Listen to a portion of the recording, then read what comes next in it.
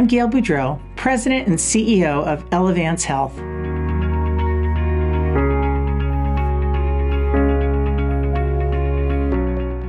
Artificial intelligence and other exponential technologies are becoming more embedded in our lives, society, and business.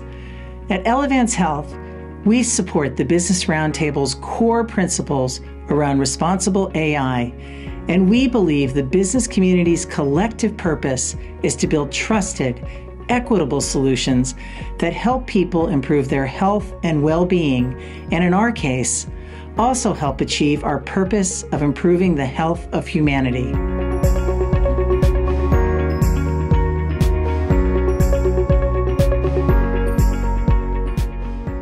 While standards and best practices are evolving in this space, we at Elevance Health recognize that there is a significant opportunity for establishing responsible AI.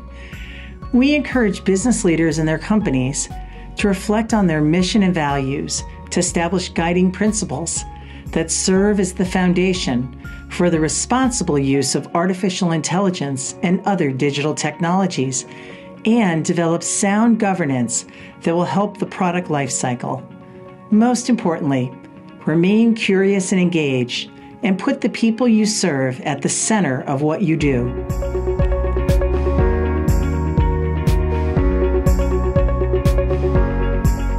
Along with my fellow leaders and their companies at the Business Roundtable, we know how important it is to build a company-wide culture that fosters trust with our stakeholders, and responsible AI is part of that trust. At Elevance Health, our purpose, to improve the health of humanity, unifies our organization. This includes a focus on health equity, which helps improve lives and communities by delivering results with care and compassion. And this comprises the responsible use of AI when leveraging digital technologies.